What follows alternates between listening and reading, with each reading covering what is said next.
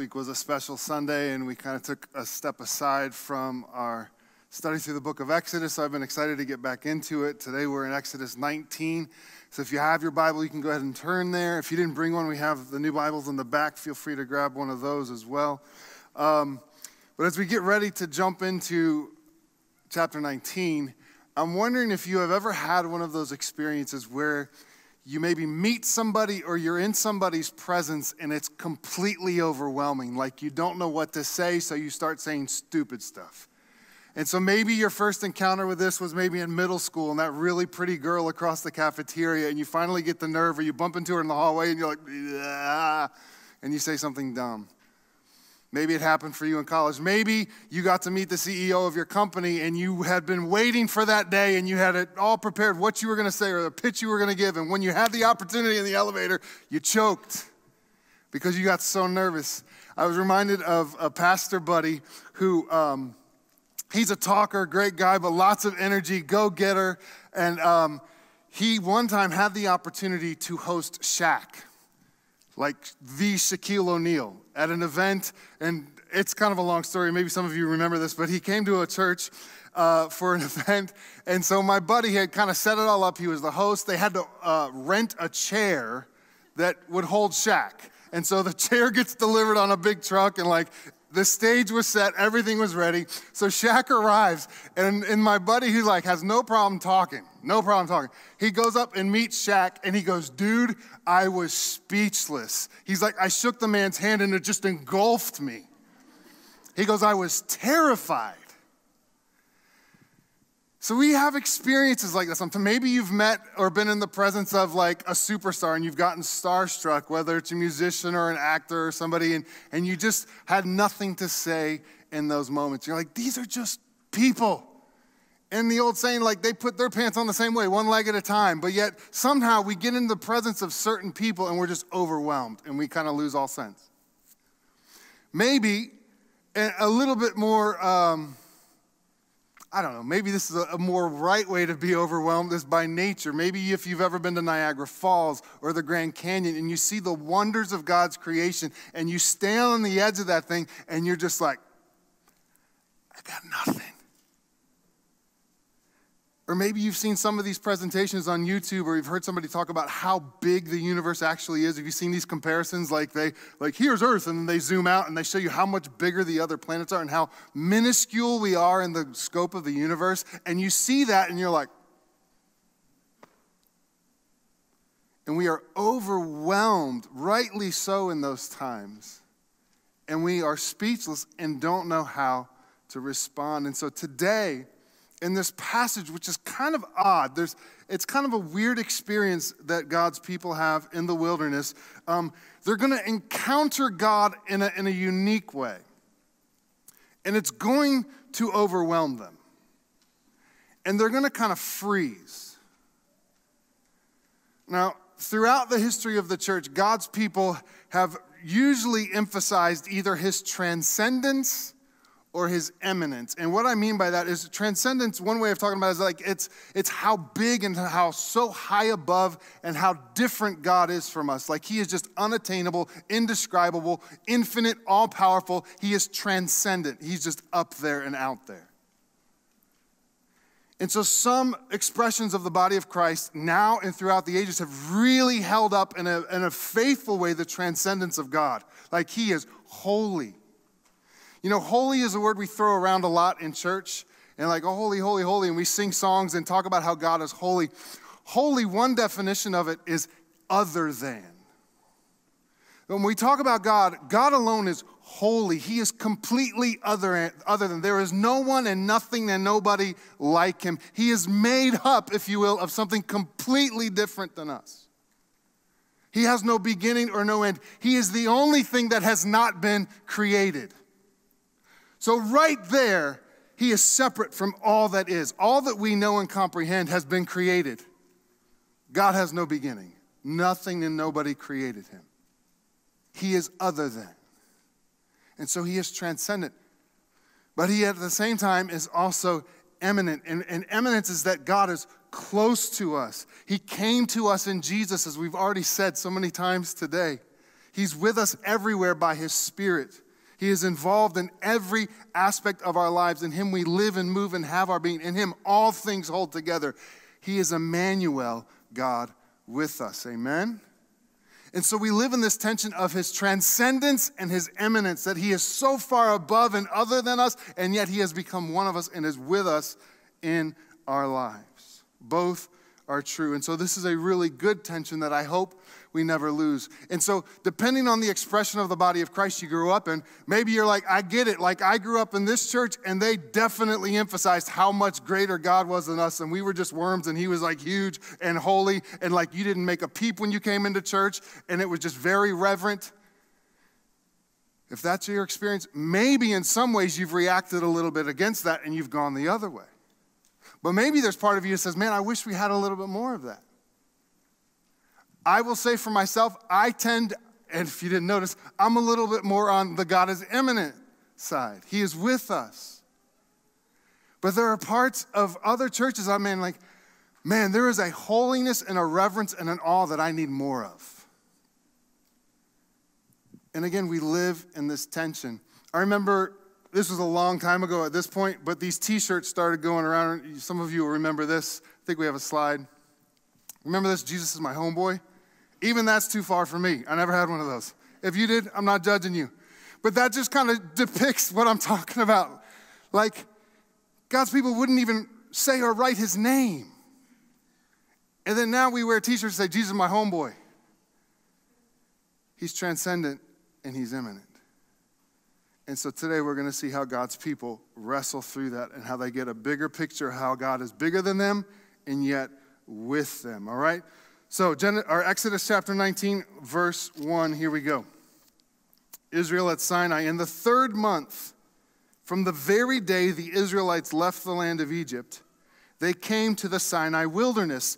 They traveled from Rephidim, came to the Sinai wilderness, and camped in the wilderness. Israel camped there in front of the mountain. So it's making it very clear, like, okay, they've moved, and now they're setting up camp in Sinai. Now, what is really, really interesting about this is that tells us right there that God has made good on one of his promises. If you remember back to Exodus chapter 3, when Moses is out minding his own business, he's watching his father-in-law's sheep, he's up on the mountain, Mount Sinai, and that is when God appears to him in the burning bush and speaks to him and says, I want you to go to Egypt and get my people out of there. And so Exodus 3, we got this on the slide, Exodus 3:11 says, but Moses asked God, who am I that I should go to Pharaoh and that I should bring the Israelites out of Egypt? God answered, I will certainly be with you. Listen, and this will be the sign to you that I am the one who sent you. When you bring the people out of Egypt, you will all worship God at this mountain. Fast forward, it's all happened, and now they are back at that mountain preparing to worship God. God made good on his promise. He is always faithful. That had to be an amazing encouragement to Moses. Like, I see, wait a minute, I see what you're doing. I remember that bush over there. And look, now I got 2 million people behind me. God, you have done this great thing. Verse 3, Moses went up the mountain to God, and the Lord called to him from the mountain, this is what you must say to the house of Jacob and explain to the Israelites. You have seen what I did to the Egyptians and how I carried you on eagle's wings and brought you to myself. Now, if you will carefully listen to me and keep my covenant, you will be my own possession out of all the peoples, although the whole earth is mine. And you will be my kingdom of priests and my holy nation. These are the words that you are to say to the Israelites. And so this section here where God is speaking, scholars tell us that this is very legal language. It's legal language of the day that God is using as he engages with Moses on the top of the mountain. He is reaffirming his covenant to his people. He is doubling down on what he promised Abraham back in Genesis chapter 12. And so in verse 4, he's reminding them of what he has done for them, right? Verse 4, you've seen what I did to the Egyptians, and how I carried you on eagle's wings and brought you to myself. And so some of you have heard this before. Some of you know this, that eagles, when they raise their young, they'll let them stay in the nest for about 100 days, and then they start stirring the nest to kick them out of the nest. And the little baby eaglets, I think they're called. I don't know. They bump them out of the nest. The eagle's like, ah! kind of like Looney Tunes. They fall out of the nest, and the eagle is trying to teach them how to fly. And as the baby eagles are falling through the sky, plummeting to earth, the big eagle, the mama eagle or the daddy, I don't know which one, maybe they both do it, will swoop down and catch that baby eagle on its back. That is the imagery here, that God is the one that has caught them and carried them out of Egypt. Now, what's really interesting, man, this is early in the Bible. This is early in God's people's history. That metaphor or that picture comes up a few other places in Scripture. They keep pointing back to this imagery. And what's really cool is that the Lord has picked something out of his creation to give them an image of his care for them. So obviously the Israelites had seen eagles do this. I don't know if they had eagles in Egypt or whatever, but apparently they did, because he chooses this example to give them. I thought that was really cool. I had never thought about it before. Like, this is where that originates with the Lord. This is the first time in Scripture he uses that picture with his people. That I will carry you on eagle's wings. And now, look at what he says. He says, how I carried you on eagle's wings and brought you to the promised land. And brought you to heaven. And brought you to that new car. What does he say? I brought you to myself. Spoiler alert, God's purpose and plan for each one of us is to bring you to himself. He's going to bring them to a literal promised land, but that ain't the whole shebang. That's just a tiny, imperfect taste of what he has ultimately prepared for them and for each one of us. The promised land is Jesus himself. You have to keep coming back every week to get the whole end of the story, but that's the end. It's Jesus. How I carried you on eagle's wings to myself. That is the whole point. And then in verse 5, he says, now if you'll carefully listen to me and keep my covenant. And so they hadn't done anything to be chosen by God, right? All the way back in Genesis 12, when God comes to Abraham and says, you're going to be my people, it was of no virtue on their own. It's simply because God said, you're mine. And so he's reminding them, I'm calling you to be faithful, and you being faithful will prove that I've chosen you, but it wasn't your faithfulness or your efforts or your good deeds that had me choose you in the first place. That was on me. Verse 6, and you will be my kingdom of priests and my holy nation. He's saying that he will use these Israelite people wandering in the desert. He's going to use them to be a testimony to all the people of the earth. A priest is a mediator, right? A priest is one hand on God, one hand on the people. He's the go-between. He listens to the Lord, speaks it to the people, listens to the people, speaks it to the Lord. That's the role of a priest. And God is saying, you, my people Israel, are going to be a nation of priests between me and all the other peoples of the earth. That is my plan for you. And that is exactly what he promised Abraham in Genesis 12:3 when he said, all the peoples on the earth will be blessed through you. Israelites, you are my chosen priests. Through you, I'm going to bless all the other different kinds of people of the earth. And we know, ultimately, who is that fulfilled in? Jesus. And Jesus was what? A Jew. He was an Israelite. It was through this people group that God drew all people to himself. And so this is the deal. We read those 3 verses. He's reaffirming his covenant to them. And look at the language. Look at the pronouns here throughout. And I've got this on the screen too. Listen, what I did, how I carried you, brought you to myself. Listen to me. Keep my covenant. You will be my own. The whole earth is mine. You will be my kingdom of priests, my holy nation. Doesn't it seem a little one-sided? Doesn't he seem to be all about himself? It's because he is. Because remember, he is other than. Only he is God, and only he deserves it, and only he can accomplish what he's purposed for his purposes. He's the one that initiated, and he is the one that is holding up both sides of this covenant, both sides of this deal, both sides of this contract. He is the one. In John 15:16, Jesus told his disciples just hours before the cross, he said, you didn't choose me, I chose you. And that's true of all of us. Like we said last week, we were all helpless, wandering sheep who had all gotten ourselves in trouble, and it's only because of the love and mercy and grace of our good shepherd that he came to rescue us for our benefit and for his glory. Verse 7, we're going to keep moving. After Moses came back, so he's been up on the mountain with the Lord, he's received this reaffirmation from the Lord. After Moses came back, he summoned the elders of the people and set before them all these words that the Lord had commanded him. Then all the people responded together, "We will do all that the Lord has spoken." It's very optimistic of them. We're there all the time. The words that we sing, "Lord, I love you with my whole heart. Everything, every breath that I breathe is you." It's good. The Spirit of God is strong in us. The flesh is weak. Even back then, we're wrestling with the same thing. We will do all that the Lord has spoken. So Moses brought the people's words back to the Lord. He's like, God, they're in. And so the Lord says, here's what I'm going to do. Look at verse 9.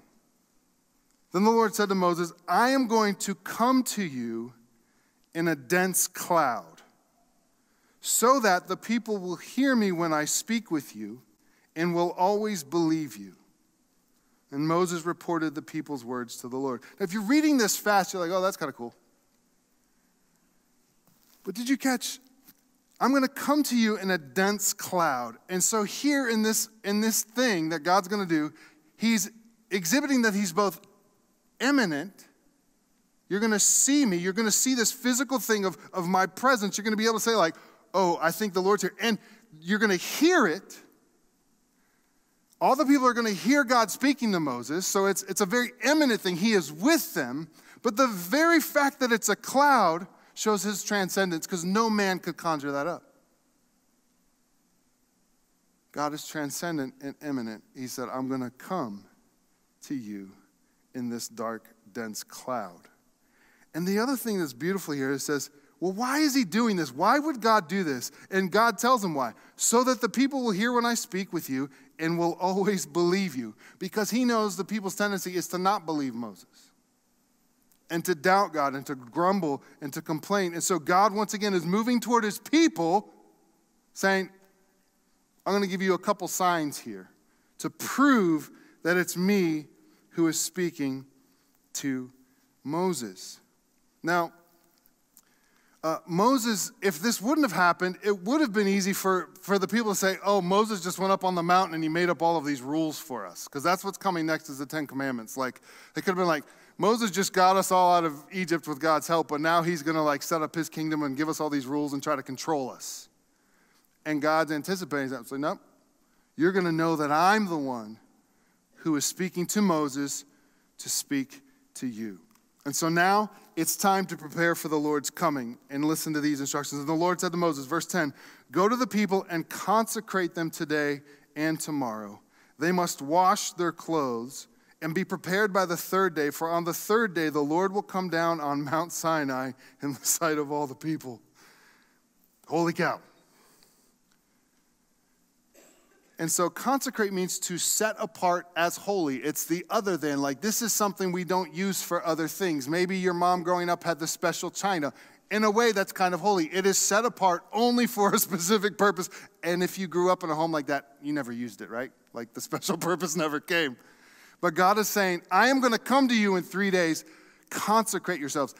Clean yourselves. This is a day unlike any other day. This is going to be a special moment that you need to prepare on the outside, something tactile and tangible, so that it will get hopefully into your hearts on the inside, that you will recognize there's something going on here.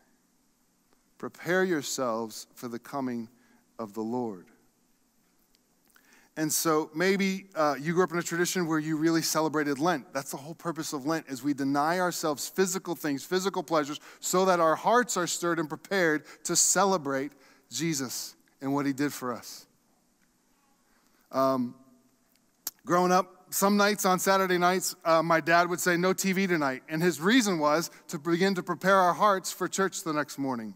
To begin thinking and setting your minds and your hearts on other things in preparation. If you get our Sunday morning email, at the end of every email, I tell you the passage for today, and I say take a few minutes to begin to prepare your hearts to worship, to set aside some time, a holy time, a consecrated time, to begin getting our minds and our hearts in a place where we're ready to come to worship together. That's what the Lord is saying here. He's giving them instruction. These people have been in the desert, in the wilderness. How many of you know they're not taking showers? They're in the desert. They're not cleaning their clothes. So to clean their clothes and to get cleaned up for whatever's going to happen in 3 days took a lot of effort. It was very succinctly communicating to them, this is a big deal. Consecrate yourselves. Verse 12. Put boundaries for the people all around the mountain and say, be careful that you don't go up on the mountain or touch its base. Anyone who touches the mountain must be put to death. No hand may touch him. So if somebody touches the mountain, the guy's got to die. They're saying, don't touch him even to kill him. Listen, instead, he will be stoned or shot with arrows and not live, whether animal or human. When the ram's horn sounds a long blast, they may go up the mountain. Kind of odd, right? What's happening? Put boundaries for the people all around the mountain. And so as I read that, I was like, no, he's literally saying, like, rope off the mountain. So here's a picture of what came to mind. Like, seriously. So I can just picture Moses coming down and saying, hey, Joshua, Aaron, we got some work to do. We have to physically put up boundaries around this mountain because this is a big deal. If somebody even accidentally touches the base of this mountain, they have to die. That is how holy and transcendent our God is, and he's about to come visit us in a unique way, and we're not going to mess with that. Put up boundaries to keep the people back.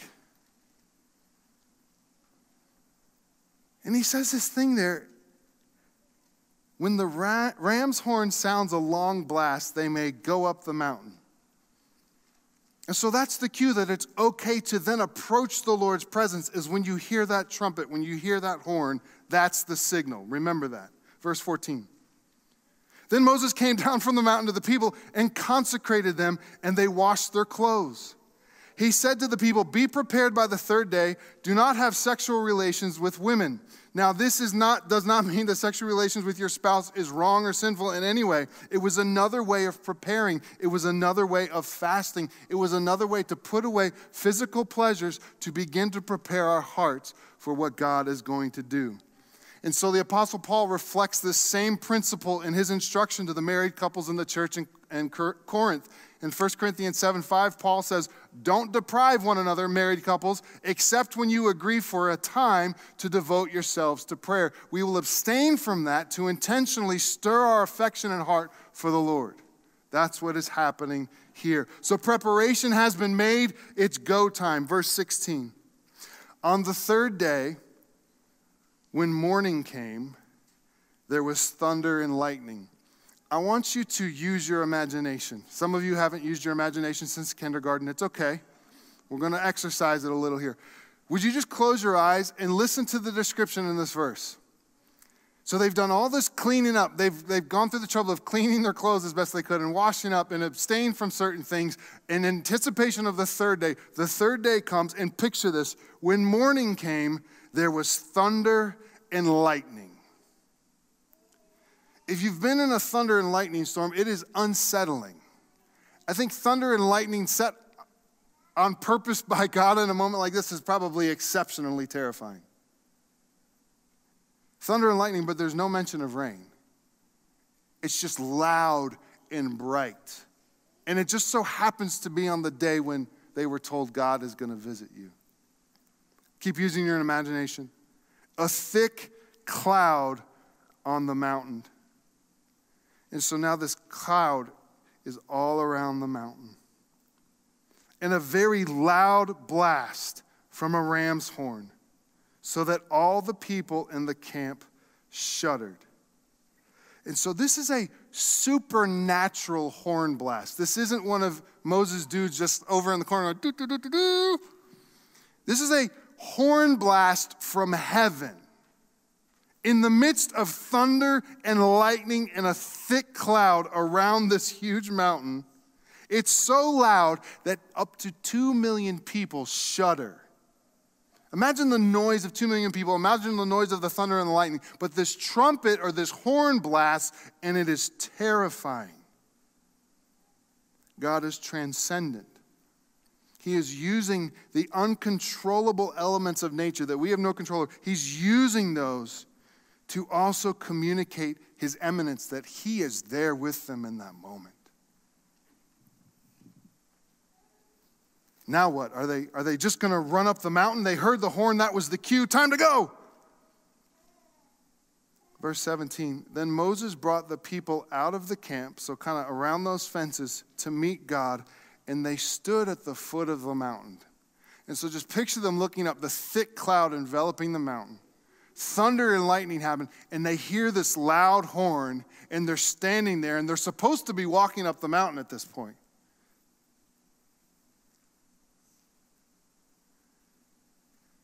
Mount Sinai, verse 18, was completely enveloped in smoke. So now you have that. The mountain is completely enveloped in smoke. Why? Because the Lord came down on it in fire. The bush was nothing compared to this. You have a whole mountain where the Lord has come down on fire, and the whole mountain is now smoking with this loud noise, thunder and lightning going on, and they're supposed to go up the mountain. And listen to this, the whole mountain shook violently.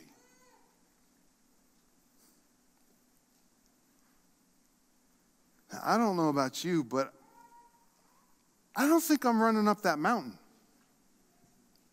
It's full of fire and thunder and lightning, and it's shaking.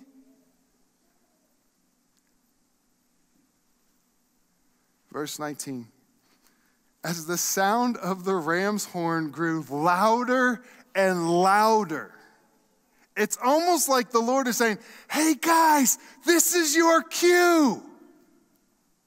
Because remember verse 13, he told them, when the ram's horn sounds a long blast, they may go up the mountain. And so now it says it's getting louder and louder, like, hello, come on, this is your chance. Nobody moves. The people are all like, nope. Later, King David will write in Psalm 24, who may ascend the mountain of the Lord? Like, who dares to ascend where he is? The one who has clean hands and a pure heart.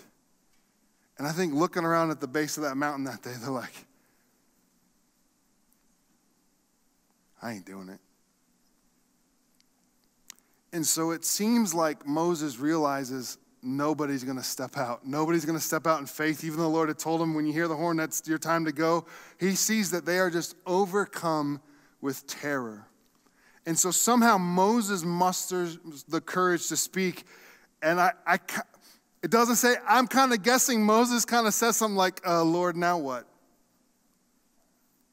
They're not moving, because look at verse 20. Then the Lord came down on Mount Sinai. So something different happens here. He had been present with the fire. That was evidence of his presence. And yet now it says the Lord came down on Mount Sinai at the top of the mountain.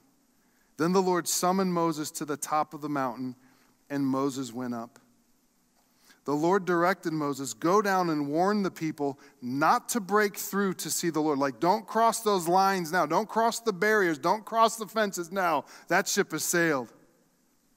Warn them not to break through to see the Lord. Otherwise, many of them will die. Even the priests who come near the Lord must consecrate themselves, or the Lord will break out in anger against them. Moses responded to the Lord, the people cannot come out Mount Sinai since you warned us. Put a boundary around the mountain and consecrate it. Moses is like, we put up a fence, like they ain't coming. We're pretty good at building fences. And the Lord replied to him, go down and come back with Aaron. But the priests and the people must not break through to come up to the Lord, or he will break out in anger against them. So Moses went down to the people and told them. So there's a change of plans. The people didn't come up when the Lord invited them to come up. And so now the Lord's come down in it seems like a more personal way, that he's on the top of the mountain now and invites Moses to come up and talk. He says, they're not to come up now. And he says, Bring Aaron with you. And next week, we're going to see this is when God speaks his law to his people while Moses is on the mountain. And so you're like, dude, this is a really strange passage. And yet it sets the stage for the interactions to come, that God's people need to have this mediator. Moses has been the go-between between God and his people, God and the Egyptians, for a while now, and that's going to become incredibly important. Someone who will communicate with God and communicate his heart to his people. Moses right now is that role. He's in that role, but this is just a temporary role because we know that Moses himself is not pure and sinless. He isn't fully qualified to be in this role. And so you and I are the terrified people at the base of that mountain. Whether we know it or not, we don't have a chance of approaching God. And so we need a mediator to go up that mountain and encounter God on our behalf. 1 Timothy 2:5 says, there is one God and one mediator between God and man, the Lord Jesus Christ. Moses is once again pointing us to a mediator that we need for eternity, one who will come to stand in the gap. Jesus is our only hope, our only chance. He is our infinitely transcendent God who became human. He took on flesh. He became Emmanuel, God with us, and he kept the half of the covenant that we could never keep for us. And so as we close, I want to read you a few verses from Hebrews 12, all the way toward the end of the New Testament, where Jesus has already come. His apostles and the church knows what Jesus accomplished and what he did. And so the writer of Hebrews recalls this event that we just read all the way back here at Exodus. Generations and generations later, Hebrews recalls this event at Mount Sinai and gives a warning to those who haven't turned to Jesus as their only mediator. As we've been reminded of his transcendence, we're like, we need somebody imminent. This is what he writes.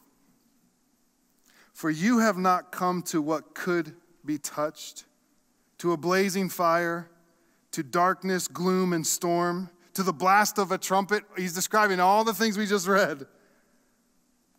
And the sound of words. Those who heard it begged that not another word be spoken to them, for they could not bear what was commanded. If even an animal touches the mountain, it must be stoned. The appearance was so terrifying that Moses said, I am trembling with fear.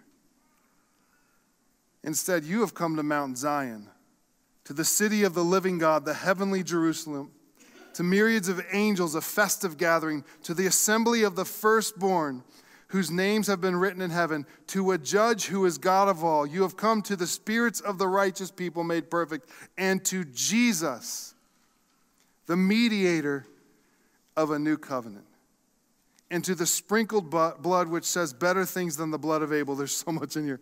See to it that you do not reject the one who speaks.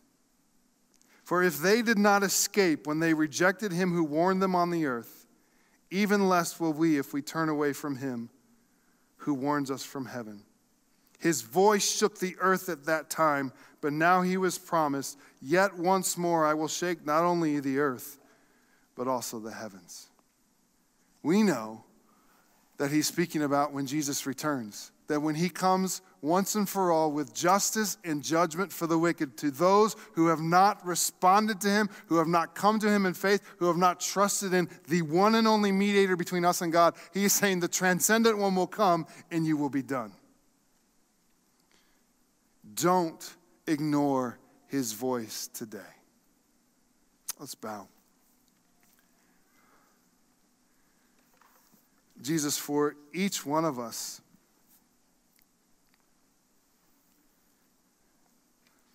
would you speak to us by your Spirit even now as we are quiet before you, as we have heard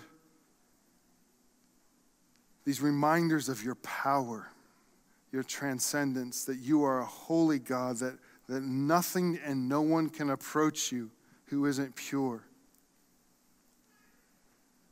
But as we also been reminded that time and time again throughout Scripture, you are the one that took initiative to move toward your people and to make every provision for us to be in relationship face to face with you.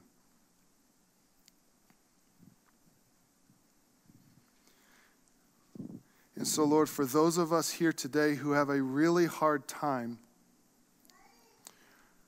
understanding your immanence, that you are with us, and we see you as kind of aloof and off in space, and you kind of set things up and kind of let us go, and you say you love us, but we don't really feel that. Lord, I pray for those who have such a high transcendent view of you that they cannot grasp your love for them in the details and struggles of their lives. God, I pray by your Holy Spirit that you would just warm them with your love right now.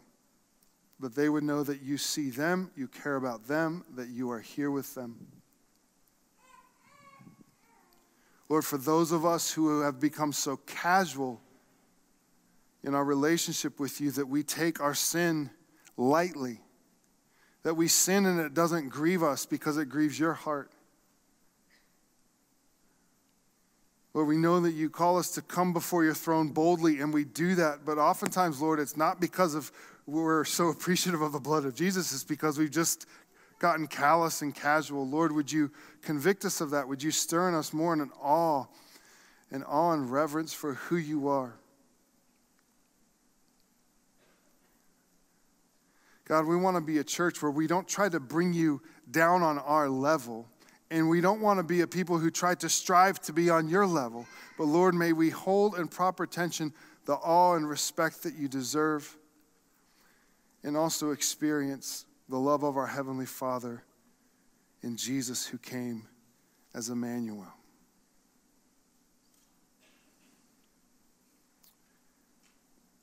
Jesus, fill us once again with your Spirit today.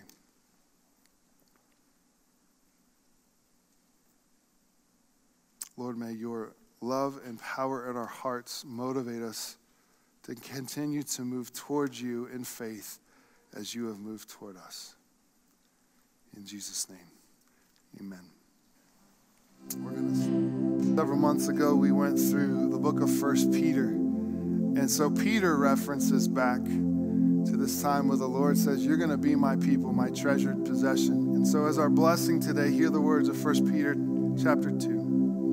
But you are a chosen race, a royal priesthood, a holy nation, a people for his possession, so that you may proclaim the praises of the one who called you out of darkness and into his marvelous light. Once you were not a people, but now you are God's people. You had not received mercy, but now you have received mercy. Friends, you are carriers and recipients of the mercy of God. And so go in that as your encouragement and your strength this week. Amen.